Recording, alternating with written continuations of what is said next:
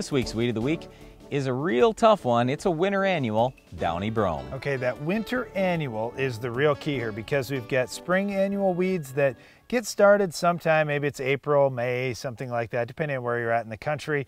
And those are one animal, but these winter annuals are a little tougher. Well, they are, but mainly they're tough on these fall seeded crops. So when you start talking about winter wheat, that's where we get most concerned about Downy Brome. Yeah, Downy Brome, if there's some sitting there in the spring, you can a lot of times kill it off with a burn down and then seed winter wheat, and you don't have as big an issue. But Downy Brome is the #1 concern in most winter wheat growing areas.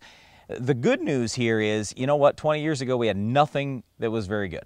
But today we do have mini products that are excellent on Downy Brome.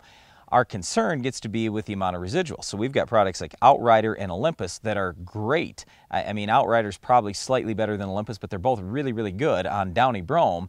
But the problem is they can last a long time in the soil. So you've got to look at what crop do I want to plant in the future. If it's a broadleaf crop, I'm going to be a little bit nervous on when I'm going to plant that broadleaf crop. So look at the label on those things. Otherwise, just a few years ago, a product called PowerFlex came out. Doesn't have quite as long a residual. It's maybe not quite as good as what Outrider is, but it's still very good on Downy Brome. And you've got to get control in the fall. This is the big thing. If you don't control it, you let it get established in the fall, and then here comes spring, and oh, wow, I got Downy Brome out there. I didn't realize I've got to try and get it under control in the spring.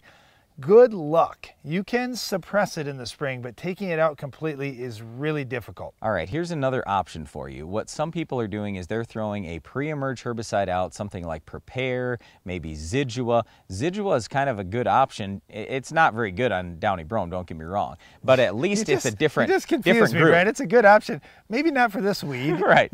Well, here's the reason why I say it's a good option, because it's a group 15.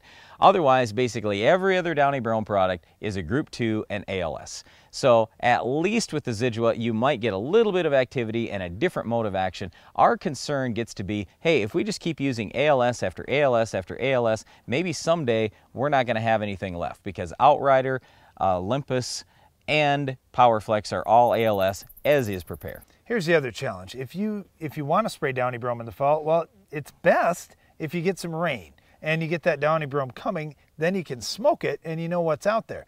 If you don't get rain for an extended period of time, you may be thinking, well, I guess I just don't have any Downy Brome pressure this year. All of a sudden, boom, you get that moisture you need to get your crop started, and it also gets the Downy Brome started at the same time. Yeah, and one thing when you mention that too, I think about maybe a Roundup burn down. Maybe you've got your ground just sitting there, and hey, some Downy Brome has started even before you seed or right after seeding, but before that weed has come out of the ground. You could go use Roundup. Roundup isn't going to kill anything that's in the ground, so it's not going to hurt your wheat as long as it's not up yet.